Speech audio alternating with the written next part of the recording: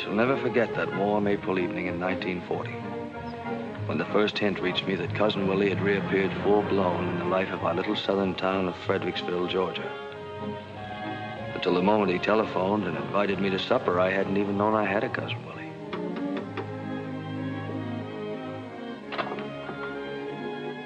Is this Albert Marbury? Yes, sir.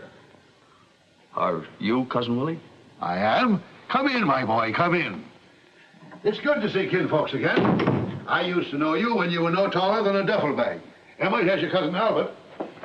Good evening, Albert. Hello, Cousin Emma. I didn't know you were going to be here. Oh, yes. Nothing would do Will but that I must keep house for him. You know, we were just talking about you. I declare Will's as full of curiosity as an old cat and tried to catch up on everybody and everything. Let's see, Cousin Will, you're, Our mother's second cousin, Albert. Of course, I remember. Mom talked about you. You sent us a bolo knife from the Philippines one Christmas. I did? Sit down, Albert. Supper will be ready any time now. Well, thanks. You back in Fredericksville for good now, Cousin Will? Well, I don't know. I've only been here a week. Hardly time enough to decide whether this is a garrison or a bivouac area. But you're retired, aren't you? Yes, Uncle Sam has turned the old horse out to graze. What may I offer you to drink, my boy? Well, if Cousin Emma doesn't mind. Oh, don't pay any attention to me. Orderly! I guess a little whiskey and ranch water, anything else you say. Yes, sir? Well, 98. Good evening, Mr. Hal. I thought you were working down at the depot. Well, yes, sir, I was till the colonel mobilized me up here. Orderly, bring us 2 rum Tampicos. Yes, sir, going to get them. It's a nice place you have here. Comfortable quarters. But we were speaking of my retirement, Albert. I confess I've been looking forward to it merely as an assignment to a new post. A new command means a new point of view, new problems, new solutions. You must have a lot of old friends around here, Cousin Willie, enough at least for a good Saturday afternoon poker game. Yes, this post is not wholly without its social aspects. But first, Albert, tell me about Fredericksville. Well, there's nothing to tell. It's just like any one of 100 towns in Georgia. What's the population now? Oh, about 30,000. How many voted in the last election? 4,000 or 5,000, I'd say. You mean 25,000 took no part in the action? Well, you know how folks are around here. Politics and polite society just don't mix. They mixed when your grandfather was a boy. Perhaps Fredericksville is neglecting its history. Yes, sir. That road out in front was the very road over which the late General Sherman was expected to advance on Fredericksville in 1864. But General Sherman didn't come to Fredericksville, Will. True enough, Emma. Why didn't he? Didn't he think our town was as important as Atlanta? Lots of folks around here have never felt the same about Atlanta since he passed us by, had they, Cousin Emma? You aren't still expecting General Sherman, are you, Cousin Willie? Every populated center is always in danger, Albert. Call in your sentries and the enemy appears. A community's history is its family tree. Swell drink, Cousin Willie. Mess is ready, Miss Emma. All right. Just bring your drink along with you to the table, Albert. No use letting supper get cold just because Will's wound up like this. No, my boy, Fredericksville didn't spring up like a mushroom overnight out of the molded earth. It was wrested by steady hand and steady eye from the reluctant wilderness, wrested from a British king's tyranny, wrested from Sherman, wrested from the noxious mire of defeat and reparations. It is for us, the living, my boy, for you and me and every decent citizen in the community to see to it that Fredericksville does not forget that. Yes, sir. Try to keep it in mind.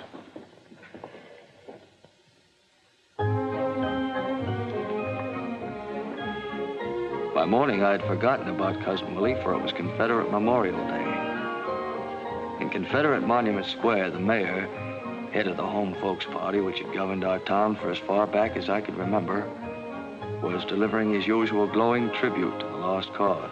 I yield to no man in everlasting pride in that gallant band of gray-clad heroes.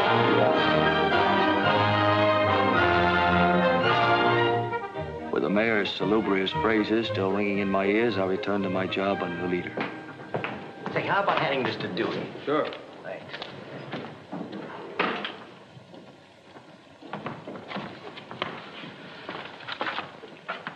Say, Maybe this isn't going to be such a phony war after all. Give that an 8-column banner, Pete. Nazis sweep through Norway. You got a cigarette, Al? Thanks. What about His Honor's tribute to the lost cause? Oh, yes. We mustn't let the war interfere with anything big like that. Can you beat that? It's locked. It's tighter than Well, that's the trouble of the world today. No faith in human nature. Why do you reckon a dame would want to lock up a few measly cigarettes? Maybe we should have a chisel. Well, there's one thing you can bet on. Miss Carey would never have done such a thing when she was society editor. No, Miss Carey was one swell old girl. Oh, the salt of the earth. But this new dame... Yeah, and all these fancy things here, Venetian blinds and flowers and rugs. Yeah, just like I say, there ought to be a law against women in newspapers. Louise! Yes, sir. Look at this. How come that other paper up the street gets a full-page ad from Cromartie's and we only get 6 inches? Well, I'll tell you how it is, Mr. Hoats. I know. The news supports the City Hall, and the City Hall tells Cromartie's where to spit. That's about the size of it. Well, it's got to stop, boys. It's costing us money. I want the mayor's speech on page 1, you understand? Yes, sir. What else you got on the stove, Dewey? Well, the British are getting ready to pull out of Norway. No. I mean your locals. Well, Doc Booten says they're going to change the name of the square. What square? Confederate Monument Square. Change it to what? Toolen Square, after old Pud Toolen. So they're going to name the square after that old crook. Hold up your story on that. Right. Eavesdropper. Maybe she doesn't understand that he was the founder of the Home Folks Party. I understand plenty. The way he lived on the city, the poor white relatives he kept on the payroll. Isn't there anyone around here who'll stand up for what he thinks? My father was still editor of this paper. You know, Dewey, that was another nice thing about Miss Carey. He never caught her sticking her nose into men's business. Oh, Miss Carey was sure restful. A credit to pure Southern womanhood if ever I saw it.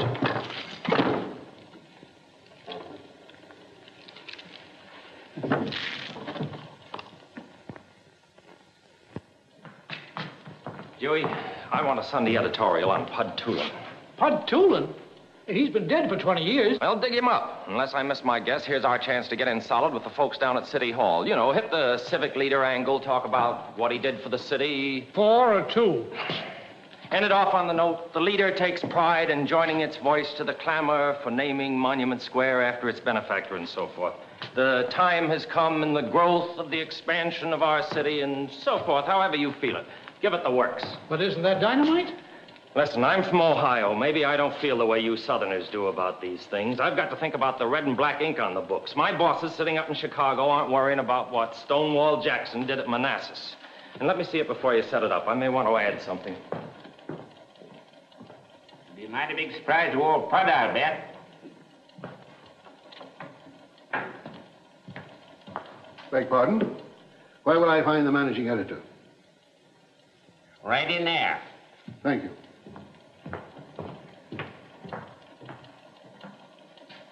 I'm Colonel Effingham, sir. W. Seaborn Effingham, Colonel, United States Army, retired. Good morning, Colonel. Take a chair. Thank you. You're visiting in Fredericksville, Colonel?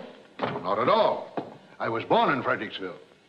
My father and my grandfather and my great-grandfather were all born in Fredericksville. To an Effingham, Fredericksville is home. I see. My people have always been soldiers. My grandfather fell at Chickamauga, his grandfather at Saratoga. When Beauregard fired on Fort Sumter, my own father, unfortunately, was only 9. That was a little young. I myself was wounded at San Juan Hill. I was at the Siege of Panama. For 50 years, Mr. Editor, the forces of civilization had been held at bay on the Isthmus, unable to join the waters of 2 great oceans.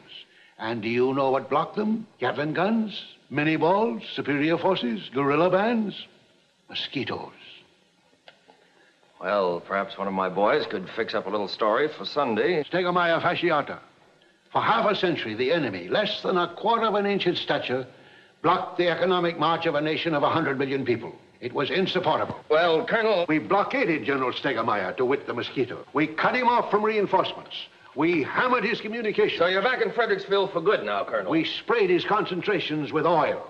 We screened his wells. We put 5th columns of fish in the water to attack his ammunition dumps. But more of that another day. What I'm leading up to, Mr. Editor, is the possibility of a column of war commentary in your paper. War commentary? War commentary? I've read both the leader and the news, and though I realize the news has the larger circulation, your former editor, Mr. Sam Dozier, was an old and honored friend of mine. Well, we couldn't offer you enough, Colonel. We're only a small paper. We haven't got much money to pay. Blood, sir, I don't want pay. I'm offering my services free. Well, I'd like to think it over. How can I get in touch with you? My telephone is 514, sir. Good day, sir. Good day, Colonel. For the love of... Who is that guy? I'm proud to say I never saw him before in my life. Sometimes I wonder what I ever did to deserve things like this. What's the harm in trying it?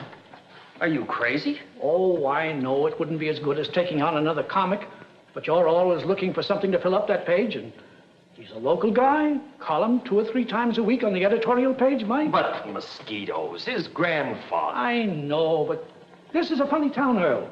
It's built around grandfathers and mosquitoes. You know, this war in Europe is picking up. Got a lot of people worried. We may be getting into it ourselves. Can't tell. In that case, a lot of the boys will be joining up. And after all, the old boy was a colonel in the United States Army. You don't get to be a colonel in peace times for nothing, you know. It might set well with a lot of folks to think we had a military expert right here in the paper. Yeah, that's... I think you ought to try it, Earl. What have you got to lose? Okay, I'll take a chance. Call it on the firing line. But if you ask me anytime you buy something for nothing, that's just what you get. Did you ever hear of a guy named W. Seaborn Effingham? What's he done? He's going to run a column in our little paper. Column? I didn't know I could write. Anybody can write, Bub. As long as we're going to do it, let's do it right. Build up the old guy 2 or 3 days before you start. Get a few informal shots of the author at work and at play. You better let me handle it. All right, take Jake along to get the pictures. No, I'll do it alone. 2 of us will make him nervous. 2 of us didn't make him nervous this morning. And for my personal information, find out the name of the last lunatic asylum he attended. I can tell him that now. Why, do you know the guy? That's my cousin Willie. Orderly! On the double. Orderly, our guest here wants a dog. Is there an animal on the post? There's old Buck, Colonel.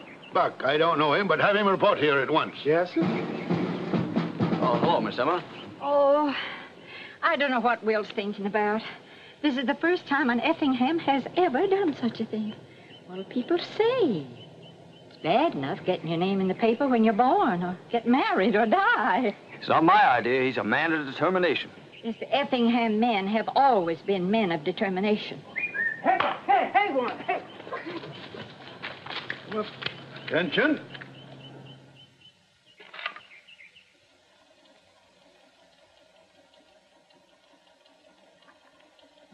It's got reader confidence written all over it. What's his name?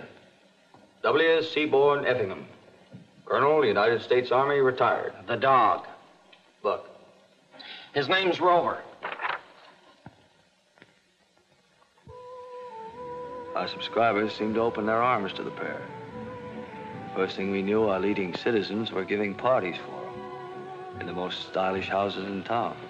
Good evening, Miss Elma. Good evening, Miss Elma. Well, Will. How's the old publicity hound? Good to see you, Clyde. Ellie, how are you? Man, they've certainly been giving you plenty of write-ups. Everybody in town must know Colonel Effingham and his faithful old dog Rover by now. How does it feel to be in the limelight, Will? Well, I'm used to being shot at.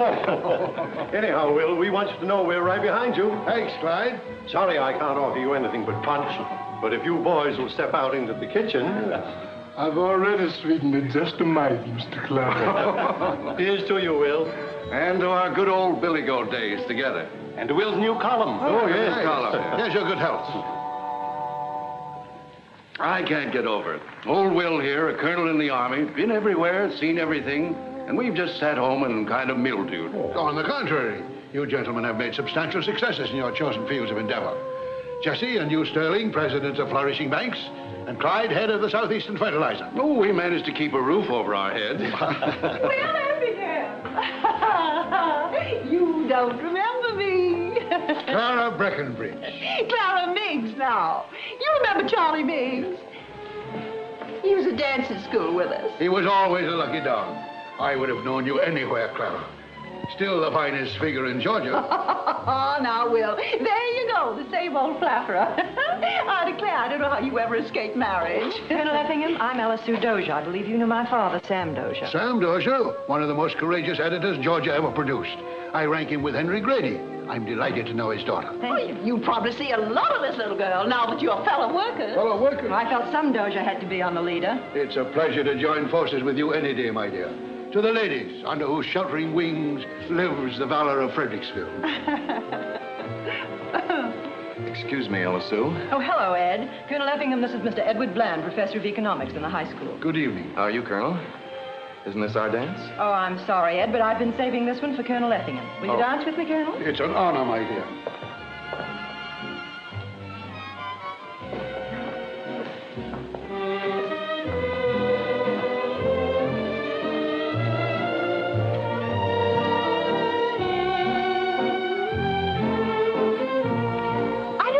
Sacrilegious. But you know who Will reminds me of, if he had a beard? General Lee.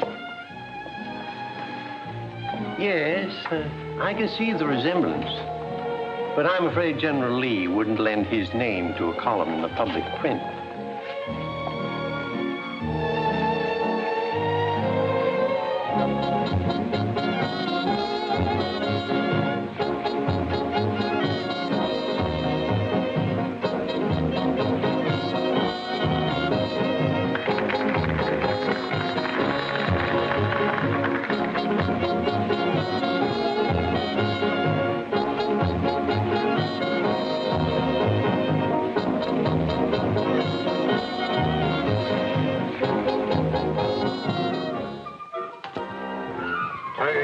Turn ye from your evil ways. Amen.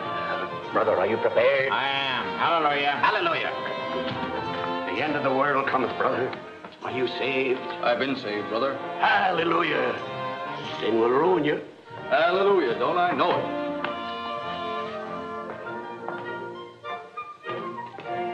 Good morning, Albert. How are you, my boy? Fine, Cousin Willie. How's the war going? Albert, tell me, does what's his name know about this plot? What plot, Colonel? The plot to name our Confederate Square after that carpetbagger. Well, I couldn't say. The information hasn't been made public yet. Well, let's go tell him. It's time for newspapers to unlimber their big guns. Well, I can't go right now. I have to write a story. Well, I'll go see him myself. Mr. Hoats isn't here. He had to go to Atlanta for the day. Well, surely there's a second in command. No, Mr. Hoats is the man you have to see. There's no hurry. Next time you're in town, why don't you stop by and have a chat with him? Yes, I'm sure he'll be glad to do everything he can. It isn't a question of doing everything he can. Our newspapers run for the good of the community, isn't it? Well... Isn't it? Exactly. Well, and on, my boy. Good day, Ella Sue. Then Cousin Willie struck. It was exactly as if he'd hurled a custard pie at the established government. The response to the town was quick and emphatic. What do you make of it?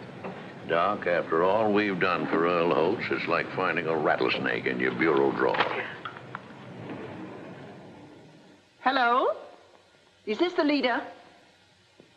Is it true that they're going to rename Monument Square? Well, as far as I can determine, Mrs. Meigs, it's an unfounded rumor. Thank you very much. Yes, we'll do everything we can. City desk. No, the colonel doesn't happen to be in at the moment. No. Mr. Hoats is the editor. Yes, he's the man you want to see. What's going on? Oh, I never read his tripe. I just turned it on the hook. I thought the old guy was going to write a war column. Hoats said to give him his head. Here, he's your cousin. Who is Pud Toolen? Never got through the 6th grade. Became interested in politics when working in the cotton mills. Set himself up as head of the home folks party. Robbed this city for 20 years. How does this compare with the contribution of our glorious Confederate dead? City desk. Isn't it horrible? Nobody complained about the city government for as long as I can remember. And just as peace and friendship and mutual understanding was taking place between them and us. Glad you liked it, ma'am. The United Daughters of the Confederacy congratulating us. Say, is this cousin of yours just a nut, or is he just a nut? Well, he doesn't understand. Trouble is, he's been in the Army for so long, he just doesn't understand the rest of the world. Give him a chance, he'll catch on. What are you and I going to use for money while he's catching on?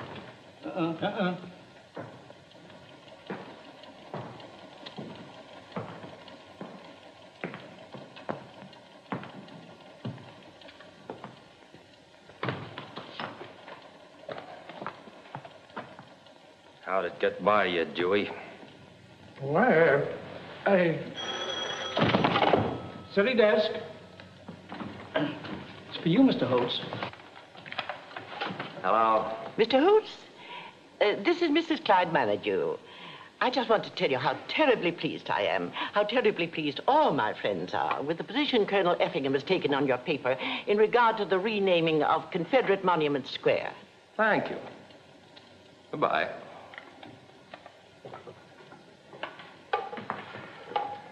Have you heard anything from the City Hall yet? They wouldn't see it unless on the sport page. Seems to me, Mr. Hoats, that if this thing was signed by a special writer, it wouldn't necessarily represent the policy of the paper.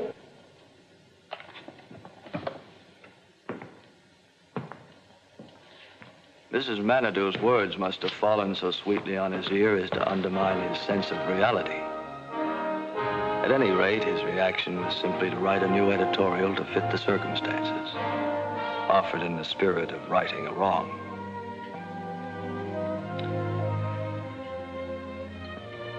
I read it with satisfaction as I ordered my sausage and hominy in the Manhattan Cafe.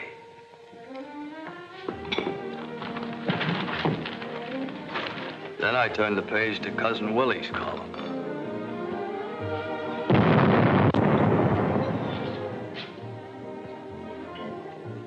What's the matter? Coffee too hot? Listen, we shall not submit. It is not enough that we stand to the defense and hold the name of the square as it has been for near a generation. Let us improve the square. Oh. Picture, if you will, in a circle about that shaft of Georgia marble, 13 live oak trees. Wow. Ain't you feeling good, Al? Have you read what he's been up to now? Oh, I think that'll be nice. Nice shade. It's nice to see the leaves blowing in the summertime. Look, every year or two, somebody brings up the question of the trees. Well, where'd we be without trees? You want this place to look like a country town? Well, anyhow, I'm not going to do it. No use bringing the whole thing up again and trying to embarrass everybody. Well, gee, I never heard of a tree embarrassing anybody. What's the matter, Al? Are the begging burned? Did you ever read this little piece called On the Firing Line? Yeah, sure, but we always read it. Sort of a nicer fella, huh? The look of the dog. My wife, she cut it from the paper. What are you going to do about all those trees? Little something spent for beauty is a goodbye. Before I read what he says, I never know we had such interesting things in this town. You live in a place and you never know what happens way back. It makes you feel like somebody. You know, the old guy got something there.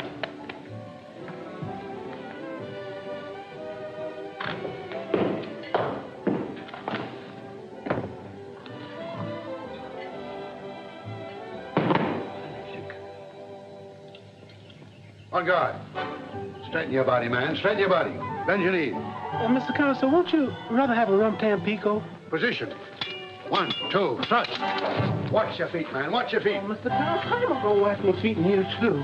Come in, Albert. We're just keeping in shape. Have a seat. Cousin Willie, you know the mayor, don't you? I haven't had the pleasure of meeting his honor. Well, the mayor's a garden fancier. He loves trees and flowers. Seems to me it'd be nice if you'd consult him about planting those trees.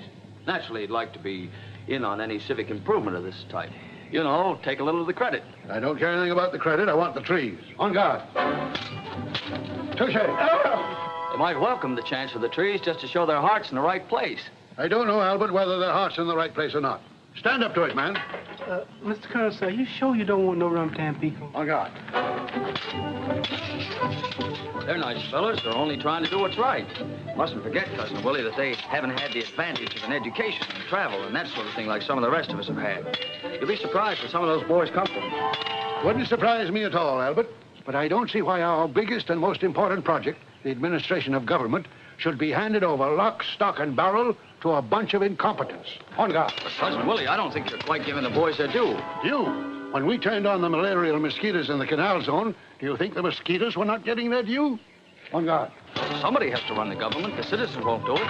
If it weren't for the home folks party, there wouldn't be any government at all. Is it your impression, Albert, that these people are acting as trustees until such time as the citizens come of age and can take over the government themselves? Well, anyhow, I think you ought to have a chat with the mayor sometime. All right, I will. Orderly, bring the car, please. Can I drop you by your office, my boy? Well, you're not going to see the mayor right now, are you? As soon as I can change my clothes. Well, there's no hurry, Cousin Willie. Any old time will do. Son, when you get to be 65, it's a good time to hurry.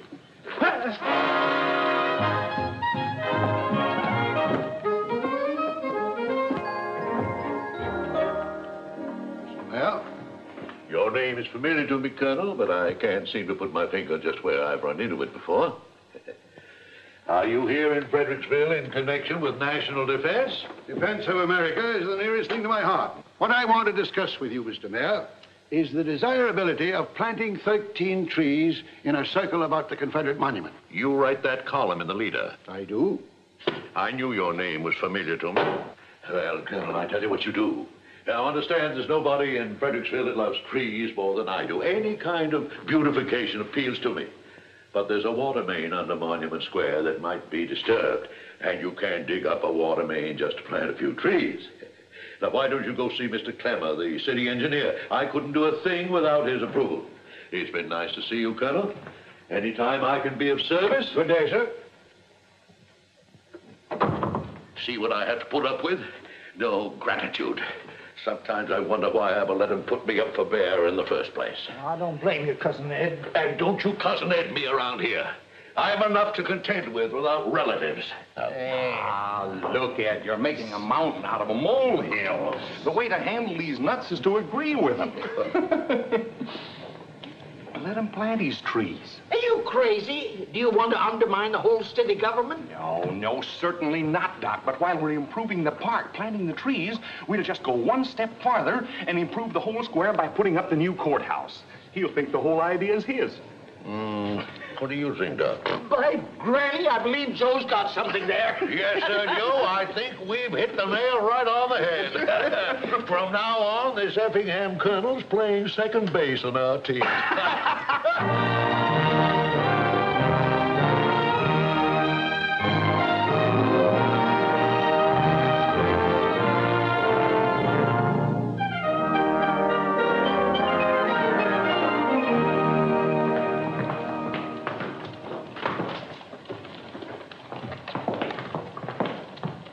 So you're going to tear down the courthouse? I have nothing to do with it. You could stop it. How? You could if you wanted to. Look, the old fire trap's about ready to fall apart anyhow. Well, how'd it wear out so quickly? It's been worn out for years. They just discovered it. Well, why didn't you keep it repaired? Look, why do you suppose I'd have anything to do with this? I just tell the facts. Oh, you tell some of them. Isn't it a fact that they've already signed a contract with Bill Silk, the mayor's brother-in-law, to build a new one? I don't know anything about that. Well, you ought to know. That's your job, isn't it? Say, what's the matter with you today, anyhow? I've got a slight case of moral indigestion. You don't understand. The old building's just tumbling down. The floor's unsafe, the stone's disintegrated, the roof's no good. Ah, you sound like somebody in Berlin describing democracy. Do you think every building that's 150 years old is tumbling down? Sure, and if it isn't, it ought to be.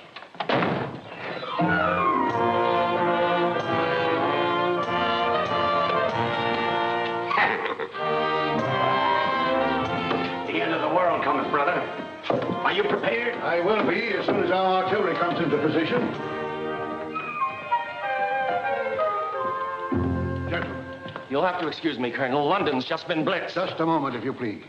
May I presume to ask, what is the attitude of this newspaper regarding the destruction of that fine old landmark, our courthouse? Oh, later, Colonel, later. Dewey, get this set up. I've searched your column for a word of condemnation of this diabolical plot, but I could find nothing, sir. I'm afraid you don't understand, Colonel. The courthouse is in a pretty dangerous condition. Who says so, may I ask? The two best structural engineers in this section. Local engineers. The condition cannot be determined except by a man from out of town, one who has never even heard of this courthouse. When I was in the canal zone... Excuse me, Colonel, I just remembered a date. I had the privilege of seeing the great Miraflores locks hewn out of the jungle, one of the greatest feats of skill in that entire monumental project. The man principally responsible was a Captain Hickok, now Major, U.S. Army Corps of Engineers. Major Hickok is now retired and living in Atlanta.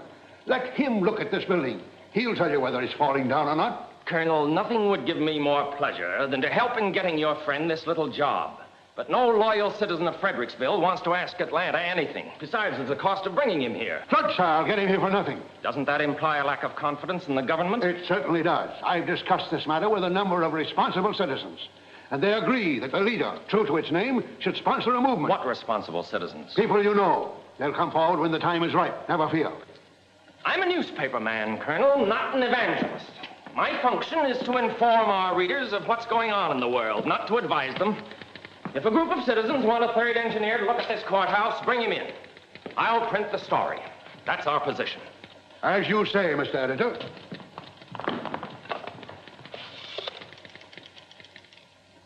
Long distance, please.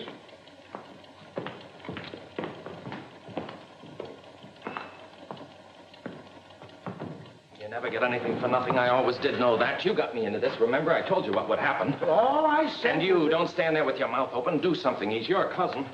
I tell you, no private citizen has the right to go meddling in public affairs that don't concern him. Pulling us into it. Confound it, it's sedition. Deputy Major Hickok, Walnut, 1483, Atlanta. Now, I don't want to reverse the charges. Charge it to the leader.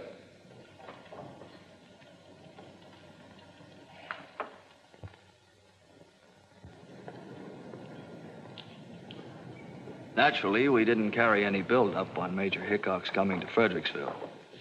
But I was detailed to accompany him and the colonel on their tour of the building, just to make sure they didn't go into a huddle and fling us a fast one. Of course, if the major should happen to agree with the local contractors that a new building was needed, it was to be a page-1 story with a byline.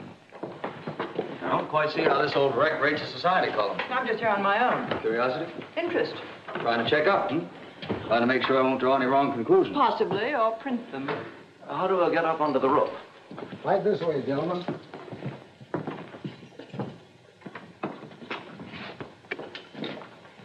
But mind yourselves. You can wait over there. Can I? Won't find anyone socially prominent up there. After you, my dear.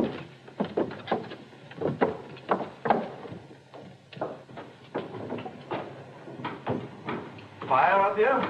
Way back, just after the war. War between the states? No, sir. That other war. Surface charm. I'd like to see the roof.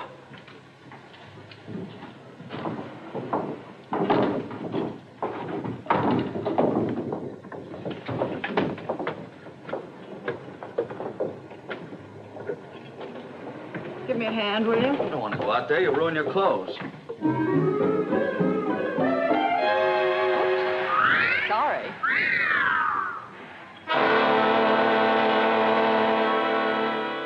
What's the matter with that Effingham colonel, anyhow? Bringing in that old has-been engineer from Atlanta. Is he a rat or something? Wait, let's get down to grassroots. What does this guy own? 5 acres in the country and a $500 Ford. But what sort of business is he in? Maybe we ought to inspect his plumbing. He's retired. What does he live on, then? Yeah, he gets a pension from the United States government. He's still got a water bill, hasn't he? Reformers are mighty touchy about water bills. Gentlemen, the question before us is the new courthouse. Exactly. And if we don't watch out, he's going to get people to thinking we're trying to railroad this thing through. The people don't care. I don't know, Doc. You can never tell about that. Well, my idea is to get the jump on him. Call a public meeting. Discuss the whole thing right out in the open. Show him we're not trying to hide anything. But, Ed, you're my brother-in-law, and the contract for the courthouse has already been signed. Don't you worry, Bill. You'll build it. We only want to do what's right and proper. Besides, how many people came to the last public meeting? Yeah, must have been 15, counting you and me. It's a good idea, Chief. Let the public get it off his chest. The public hasn't got anything on its chest but a shirt. Right, Doc. Suppose you call Hoats around the leader. Let him have the story. We set the meeting for a week from tonight in the courthouse in the Superior Courtroom. Think that'll be big enough, Your Honor? Well, it's not up to us to get a crowd.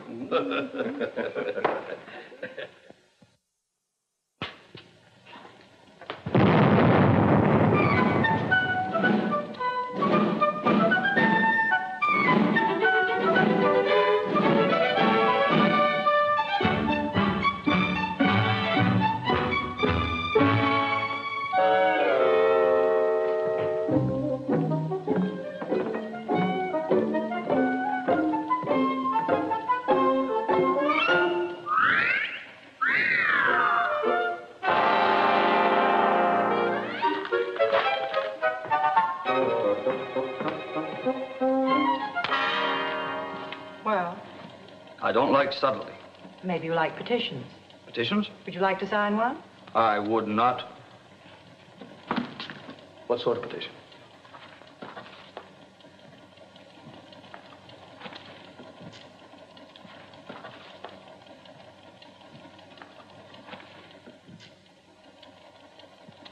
Listen, honey child, you've reached the age of reason.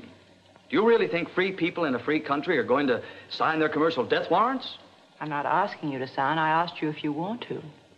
I have nothing against the old courthouse. As a matter of fact, I have a personal attachment for it. Just think Cousin Willie's stirring up a lot of unnecessary trouble. He's stirring up a lot of trouble, all right. Sort of feel sorry for the old guy. He's like a rabbit, bouncing out of his nice briar patch and leaping lickety-split across the field under the muzzles of 12-gauge shotguns. More like a rabbit to sit cowering in his nest. Put it on the desk, will you?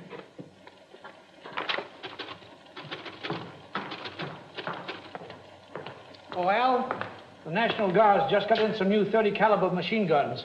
Go on over and have a talk with Captain Rampy, will you? See if you can get a little story for Sunday.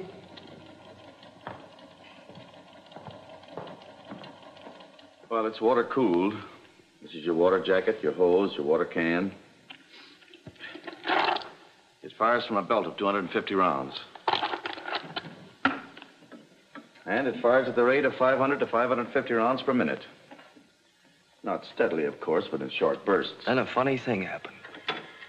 The captain talked and talked, but I didn't hear a word he said. Services from right to left, the transverse I just line. kept looking at that uniform and wondering how Ellis Sue would like me in it. Well, here, this field manual will tell you all about it.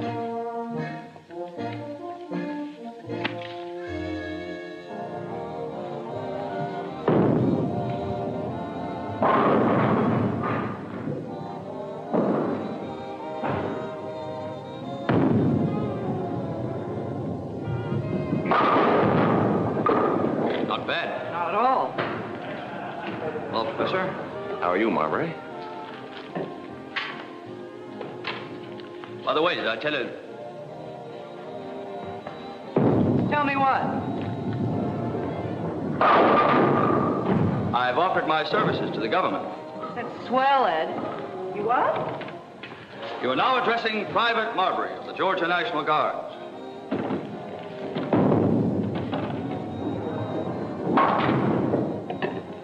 I don't understand. Nothing to understand.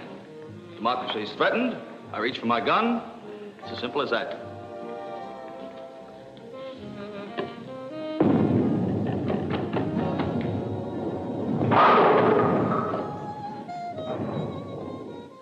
Funny that all of a sudden you should be so much more concerned about democracy in Europe than democracy in Fredericksville.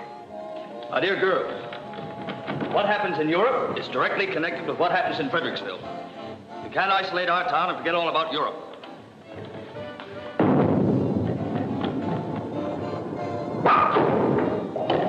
Neither can you isolate Europe, which is 3,000 miles away, and forget about Fredericksville right here under your nose. Okay. Okay, I'll sign your petition. Sorry, we've done very well without you. Oh! Hope it isn't your trigger finger.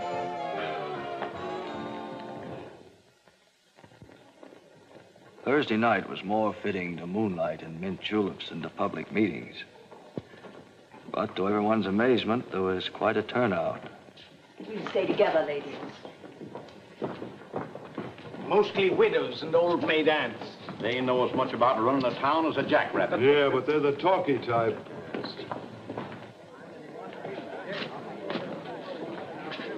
Well, there seems to be a scarcity of bank presidents and captains of industry. Where's Mr. Clyde Menadue? Probably in a dugout. He usually is when there's any shooting. Mrs. Meg, ladies. Hello, boy. Mr. Mayor. The sooner we get started, the better chance we have of getting out of this place before it collapses. Just a minute, Mr. Mayor. If you please, sir. These ladies have not found seats. Oh, ladies, I think you'll find comfortable seats over by the window. I know you're all anxious to get through with this so you can go on about your own affairs. To the contrary, Mr. Mayor. This matter requires considerable discussion. There he goes.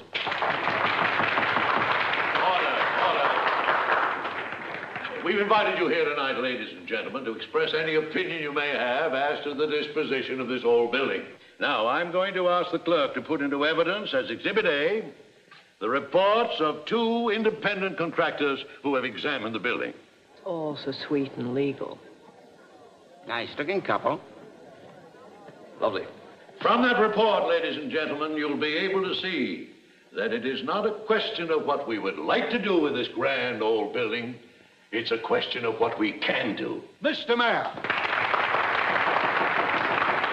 before presenting a petition to repair this building, I'd like to have your permission to read a report on the state of this edifice.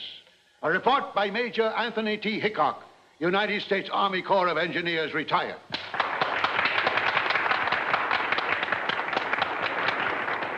But we don't know anything about this gentleman. You've heard of the Miraflores locks, I presume, sir? Why, no, sir. I don't think I've ever heard of that particular brand. Have you heard of the Panama Canal? Why, yes, I've heard that. Major Hickok was the engineer in charge of that monumental achievement in the Panama Canal. He's examined this building from top to bottom and has filed his report. Has this man a license? Yes, has this man a license? A license? He has a Congressional Medal of Honor. Mr. Mayor, I move that the chair accept the Major's report in evidence. Certainly. I was just about to make the same suggestion. Proceed, sir. That the structure should have been allowed to deteriorate to such an extent as now is a matter of apparent negligence, concerning which it is not my duty to report. But the building is by no means beyond repair.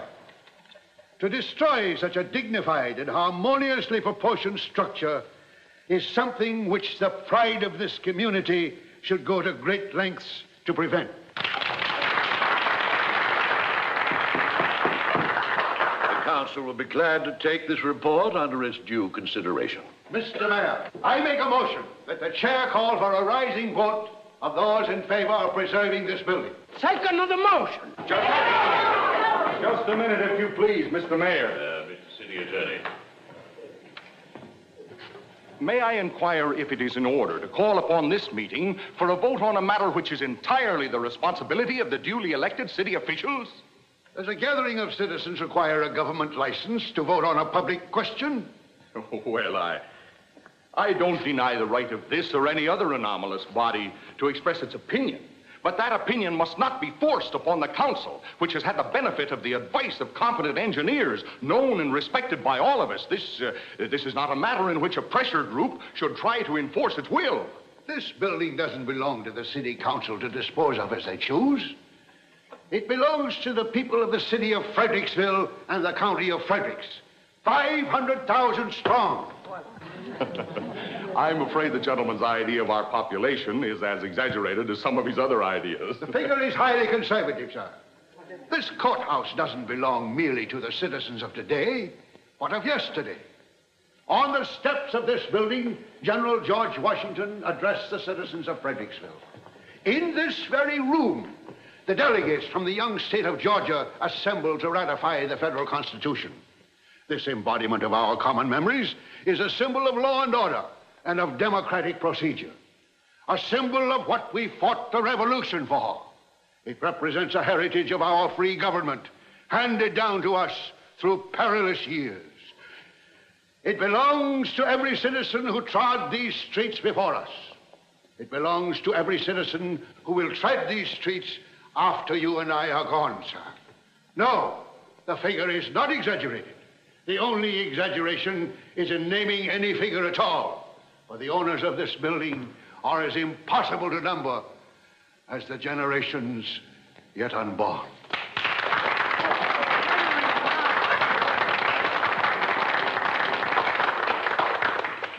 The old boy's quite an orator. But the contract's been signed. The council is, of course, interested in the opinions of the citizens. Whatever is done with this old building is going to cost money. The taxpayers' money. And it is our duty to see that that money is well spent. Now, in order to either rebuild or repair, we will need WPA help. If a grant can be secured from the WPA, it will take care of 1/3 of the cost. But the WPA is not interested in repairing old buildings. However, there is every reason to believe that a grant of 1/3 can be obtained toward building a new courthouse. May I ask, what would be the approximate cost of these two projects? Approximately $375,000 for a new courthouse. And for repairing? $390,000. You mean to say it would cost $15,000 less to build a new courthouse than to repair this one?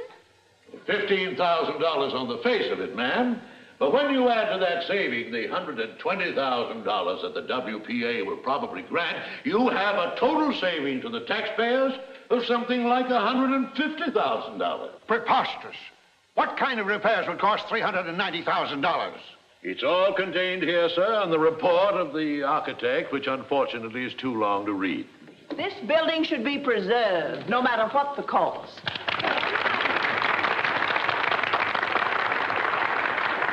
I question the figure submitted for the cost of repairing this building.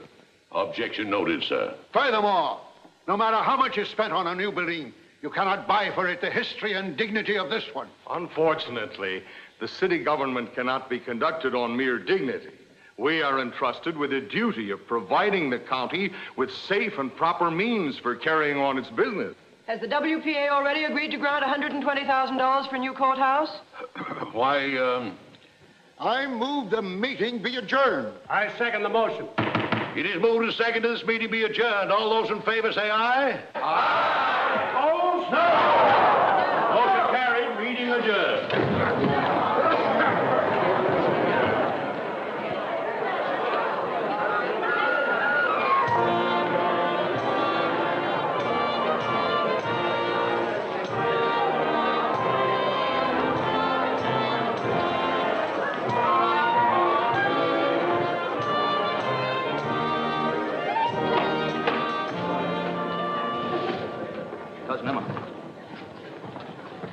This means he's going to lay off. He ought to know by now he can't do anything with these people. They have too much power. Why don't you steer him to raising roses or camellias or anything? Cousin Willie, have you a statement for the paper? You may say I have nothing but praise for the magnificent behavior of the troops. Well, at least I'm glad it's all over. There's been no order to sound retreat, madam. I'm scarcely mobilized.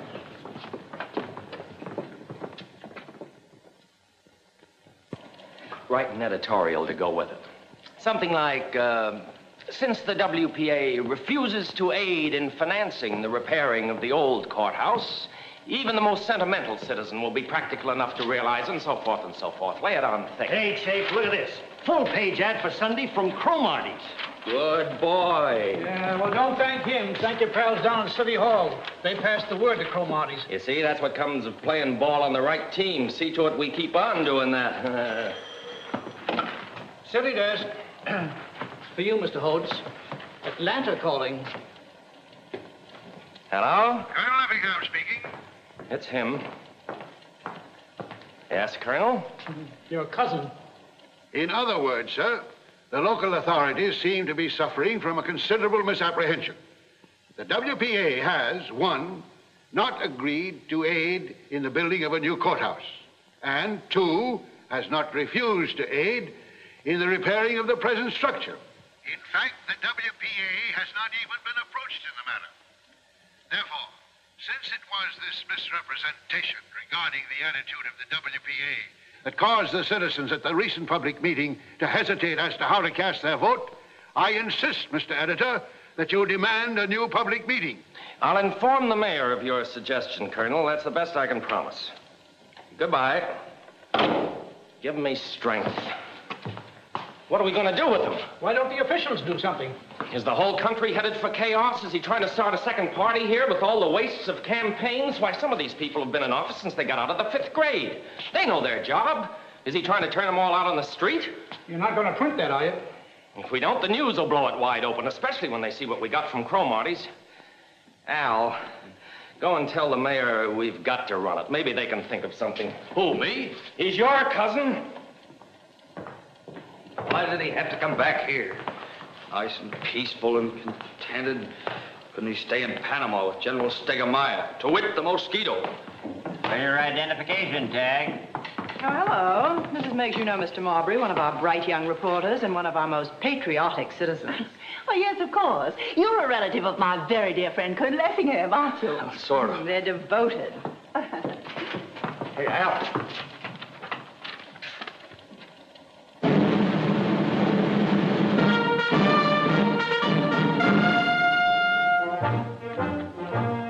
Congratulations. Thanks.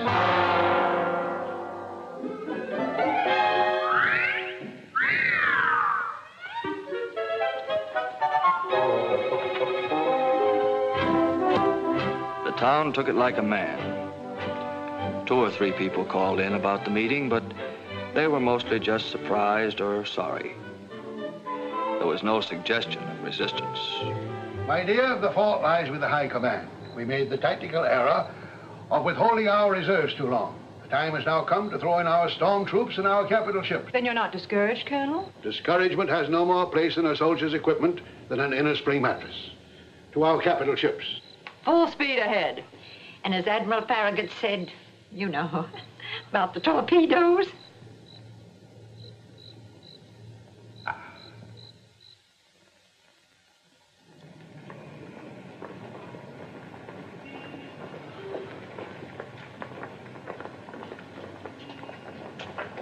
Top on the list of the colonel's reserves was his friend Sterling Tignor.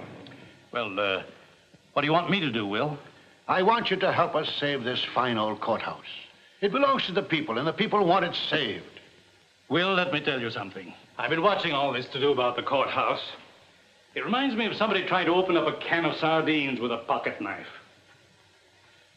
You're going about this the wrong way. If you want to save that courthouse, you can do it. Are you suggesting bribery? These are practical men you're dealing with. They listen to reason. I'd be willing to make a personal contribution of any reasonable amount myself. What you suggest is unthinkable and indecent. All you need do is write a letter to the paper, as a private citizen, calling for another public meeting in the light of this new information from the WPA. Write a letter to the paper? Why, don't you know if I did that tomorrow morning, the whole municipal checking account would be closed out? Nonsense. It's you fellas who are impractical. What can they do with it? They can't walk around town with the money in their pockets. They'd take it right up the street to Jesse Bibb's bank. No, you reformers don't have a sense of reality, Will. You don't seem to grasp the hard-headed facts. The hard-headed facts are, if you don't repair something that needs repairing, pretty soon you won't have it to repair. I'm sorry, but there's no use arguing about it. Good day.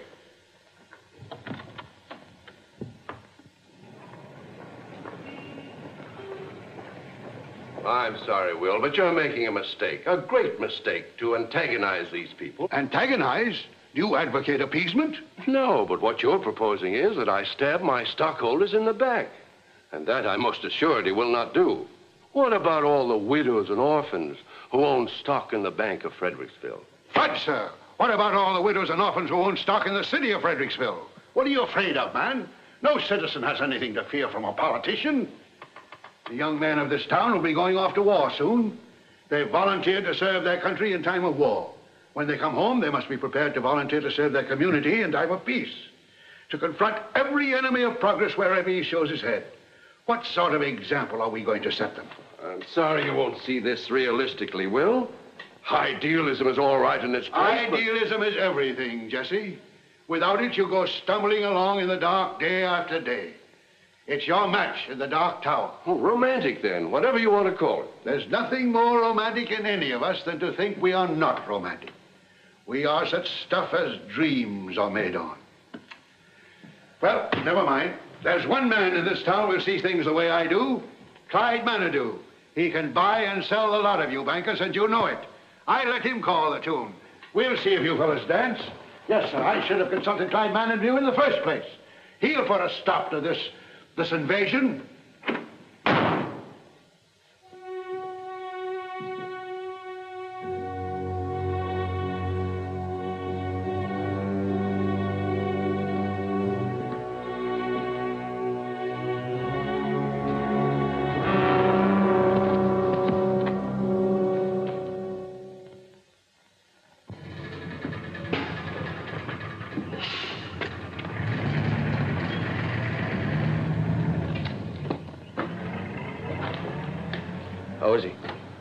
Mighty poorly, Mr. Al.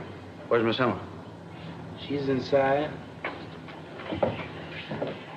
Oh, Albert, thank goodness you've come. Maybe you can do something with him. Any change, Cousin Emma? No, he just sits there staring out the window. Ever since his best friend, that Clyde Manidew, turned him down, the whole fight seems to have gone out of him. He just can't understand it. Clyde Manidew, of all people. Have you been able to make him take his medicine? Yes, that's what worries me. He takes it without hardly any fussing at all. And you know how cranky he used to be about medicine. It's not like Will to give in so easy. Could I see him? Yes, go right on up. Maybe you can do something with him. Oh, stop playing that thing about he can't hear himself think around here. I ain't playing none, Miss Emma. I ain't touched it since the Colonel... Well, then play it. Stop acting like there was a funeral in the house.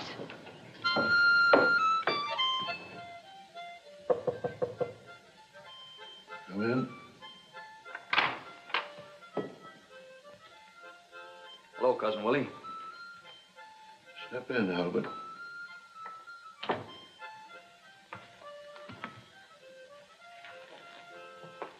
I just thought I'd stop by for a minute before we leave. Leave? Yes, sir. Company's pulling out 9:30. Forgive me, my boy. I'd clean forgotten it. I'll be there. Oh, no, Cousin Willie, you mustn't do that. You better stay here and take care of yourself. Albert, I made the unpardonable error of overestimating the quality of my reserves. Oh, you mean Manitou in that crowd? Well, that's not as bad as it looks, Cousin Willie. No, Albert. There's only one phase of this whole campaign I can look back on with satisfaction. When I first saw you again, I must say you seemed as indifferent to the fate of Fredericksville as all the rest. But after you began to consider the life story of Fredericksville and realized the toil and blood and sorrow that Fredericksville had grown from, your indifference began to leave you, and you enlisted in the National Guard. Sure, Colonel, but... Now that we've come to a time of new growth when toil and blood and sorrow are again called for, I'm proud, Albert. Proud that you stepped forward among the first. The same is true of your comrades in arms. I didn't do anything, Cousin Willie. They just drafted me anyway. Albert, I want you to have this. Oh, no, Cousin Willie, I couldn't take that. This was the first wristwatch in the Panama Canal Zone. It hasn't lost a minute in 34 years. Gee, Cousin Willie, that's swell. I should like to think of it carrying you into action. In action, my boy, timing is very important. Thank you, sir. Well, I guess I'd better be shoving off. Goodbye, sir. Goodbye, my boy. God bless you.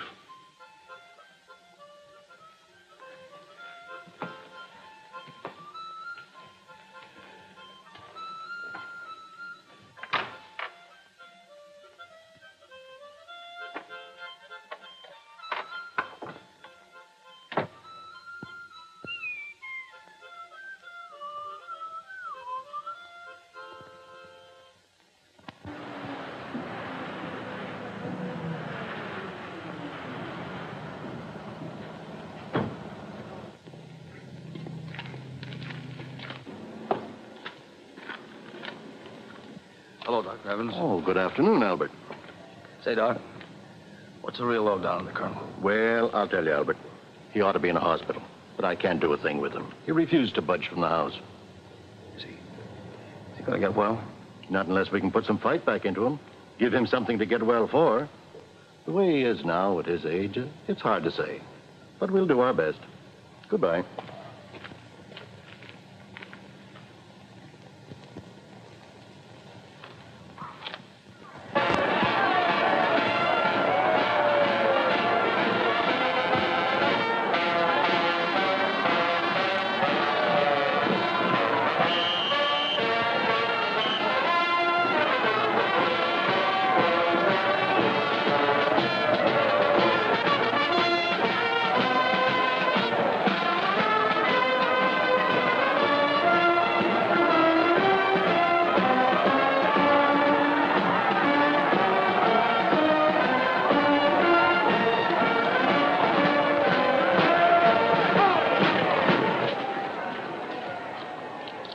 Order!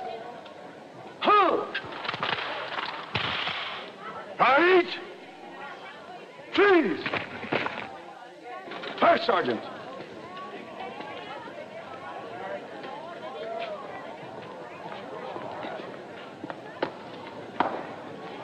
Dismiss the company. Yes, sir. Inspection, hunt! Put, hunt! Dismissed.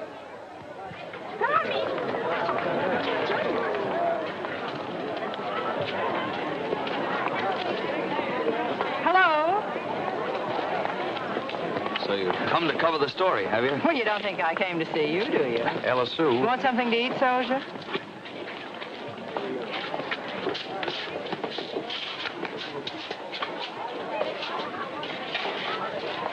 Have you a statement for the press? Only that I wish to convey to our esteemed city leaders my heartfelt appreciation for this delicious barbecued pig, without which democracy as we have known it in Georgia.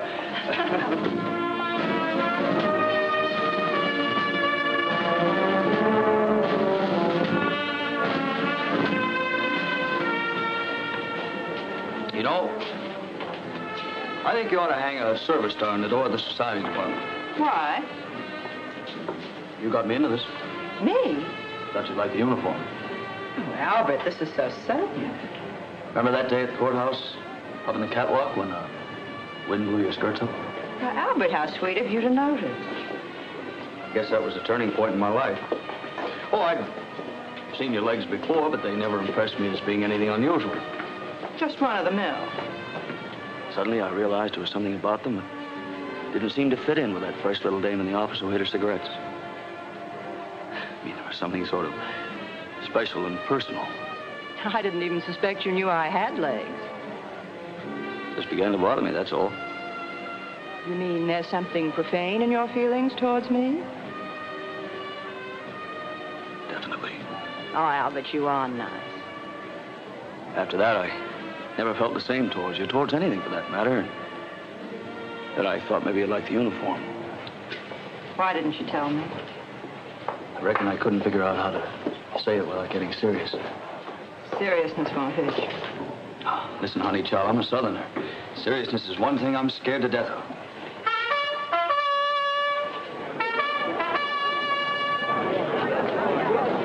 Ladies and gentlemen, it is my privilege and distinguished pleasure to present His Honor, the Mayor.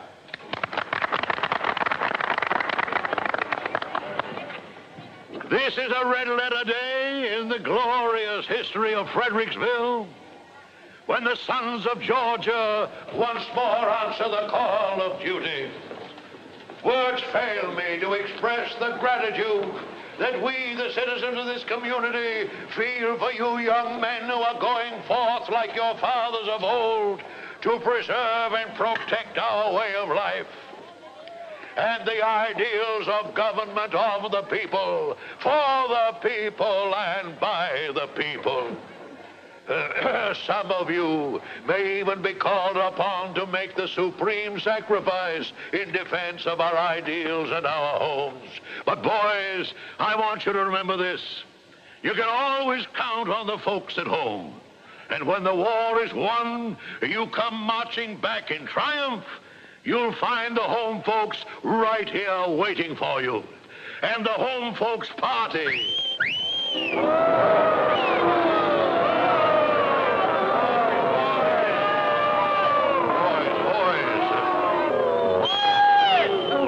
Quiet! I want to make a speech.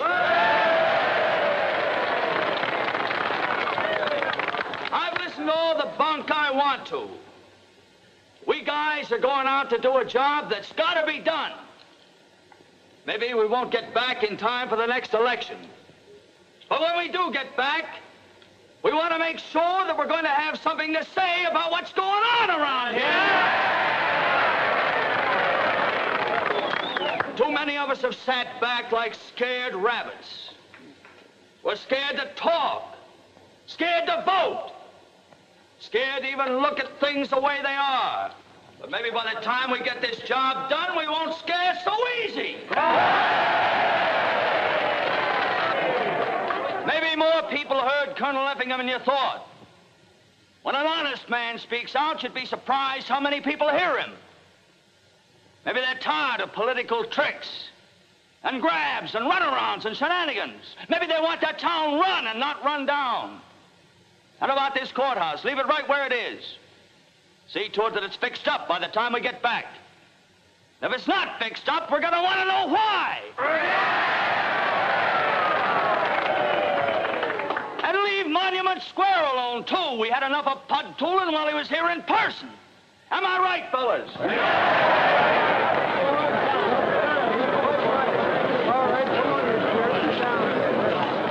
All right, what's your answer, Mr. Mayor? We want it straight. Boys. And we want it right here in front of the whole town, so there'll be no stalling. Well, Come on!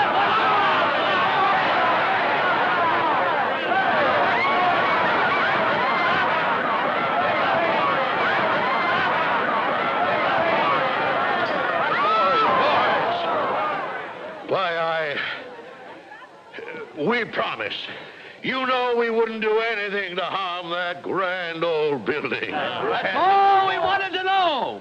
So long, everybody. Forward. Goodbye, Allyn. Darling.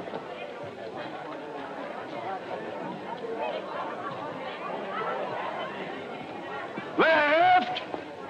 Please. Right shoulder. Huh. Forward.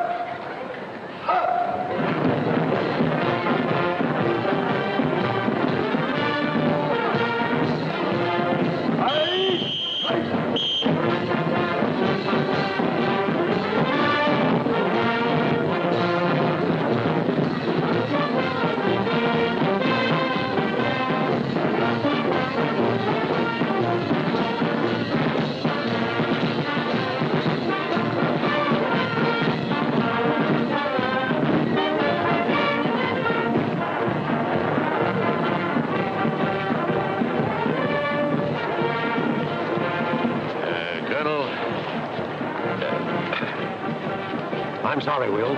I was wrong. From now on, you can count on me. And the others, too. Yes, Will. Good luck, Will. Colonel, you want to hurry and get back on the job? We need you. Colonel? Great column, Dewey. I always said so. Oh, that's right, Earl. You did. Always.